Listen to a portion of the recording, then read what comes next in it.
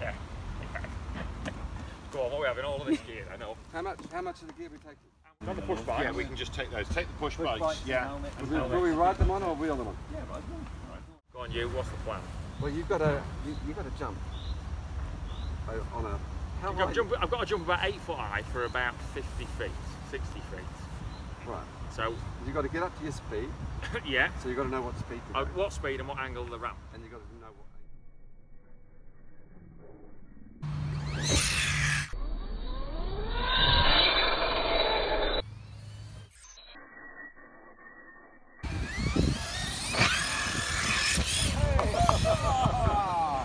Perfect.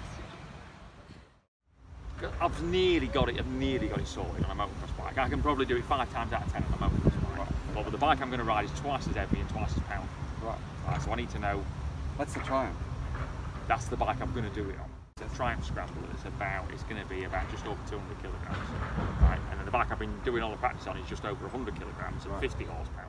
So the jump we've built on mine is about 23 degrees. But the reason you choose 23 degrees is nothing to do with what you could achieve. I mean, the steeper the better in terms of height. I'll show you what I mean.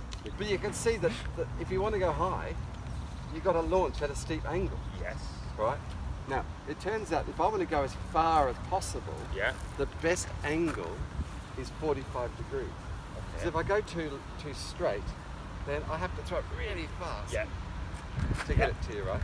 Whereas if I want to go not too fast, 45 degrees is the best for distance, right? Yeah, what? Heads.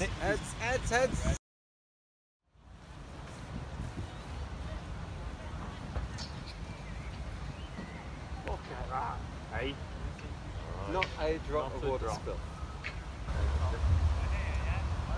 Stop it, you're going to stop then. Yeah. If I make it a bit short. It's spilling. If you double your speed, you go 4 times higher and 4 times further. Is that right? Doubling the speed? Do you remember when we did the wall of death? Yeah, I remember that. I've never felt that. That's right. The G forces. I was next door to blacking out. Yeah, but remember that it was when you doubled your speed, the G forces were 4 times bigger. Yes. So it's exactly, it's the same equation. So right. Right, okay. It all comes down to the same thing. Yeah. Do you want to go on a boat for 2 minutes before you go home?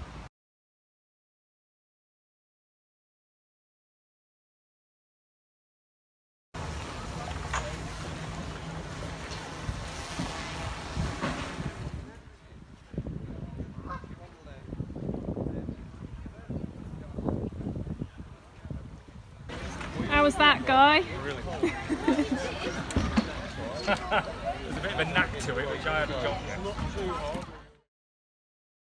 Hugh just backs up whatever I'm doing or whatever I'm attempting to do with maths, and you can't argue with the maths and the physics, you can't argue. So it gives me more confidence. It does, it gives you more confidence. Me more confidence going into it, yeah.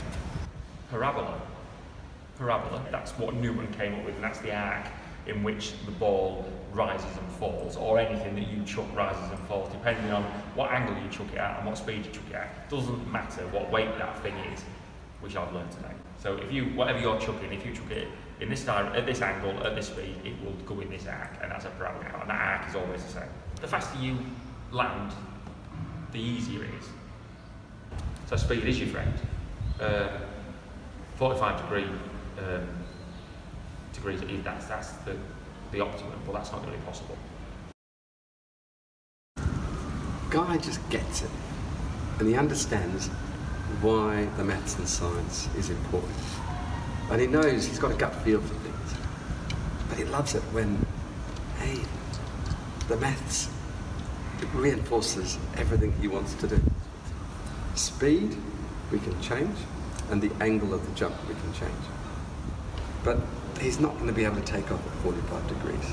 It's a bit too steep for this exercise. In percentage terms, if you do a 10% increase in speed, you get a 20% increase in height, a 20% increase in distance.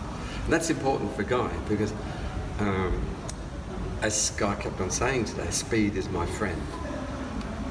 And the reason that speed is his friend is because there's a lot of leverage there.